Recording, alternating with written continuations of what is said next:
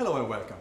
This short video will introduce you to the E-band technology. E-band is actually a part of the electromagnetic spectrum which extends from 60 to 90 gigahertz. But for microwave applications, we are considering the ITU channel arrangement, which ranges from 71 to 76 and from 81 to 86 gigahertz. As you can see, it's divided in 19 channels, each 250 megahertz wide.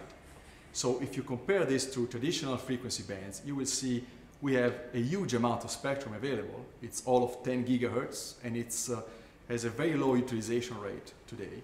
And each channel that we can use is up to 5 times as big or 10 times bigger than what we are used to have in lower frequencies. So this frequency band is a big bonus to service operators. So what are the capacities? What are the performances? What are the link lengths that we can achieve in E-band? We show here in this slide a sample calculation of the link length that you can achieve at different modulations given the availability target.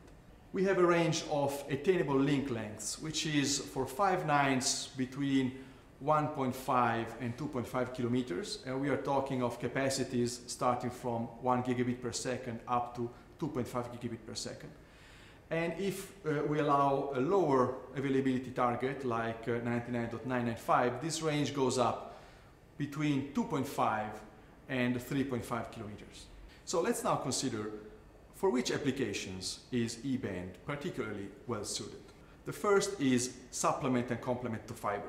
And this is thanks to the very high capacity we can reach. So if, for example, we combine 2 channels of 250 megahertz, like we've seen, we can reach easily 2.5 gigabit per second capacity. We can combine 2 polarizations going up to 5 gigabit. And this means that every time we don't have the fiber or the fiber network doesn't reach exactly where we need it, we can complement it and even substitute it in some areas with E-band. Second major application is related to mobile backhaul. We know that with the advent of 3G, HSPS+, and especially LTE, backhaul capacities have escalated. So there is a lot of installed microwave which today is no longer able to support the required capacity. So the second application of E-band is actually substitution of legacy microwave networks. Third application is actually solving the spectrum congestion problem.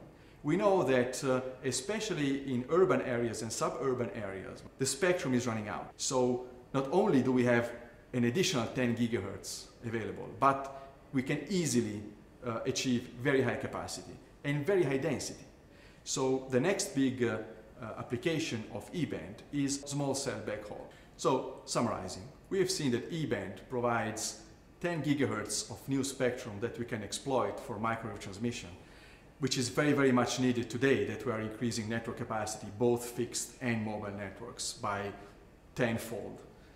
Compared to just a few years ago. And we have seen that we can achieve gigabit per second performance over link lengths of, let's say, 1 to 3 kilometers. And we have seen that we can plan a very, very dense network thanks to the pencil beam characteristic of E-band propagation. Thank you very much for your attention.